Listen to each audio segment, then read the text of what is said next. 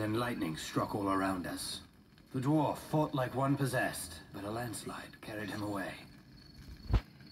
Before he fell, he gave me a map, presented to him by Elrond of Rivendell as a gift of friendship. But I could not withstand the dark powers that ruled the mountain that night. While I lay there burning, that Mordor orc ripped the map away and fled down the mountain. That map revealed the location of the secret entrance to a forgotten realm. Moria.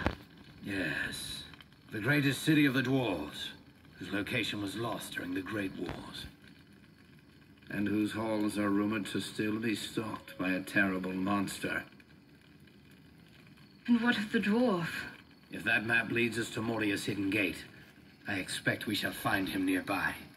It would take more than a few goblins to stop that dwarf.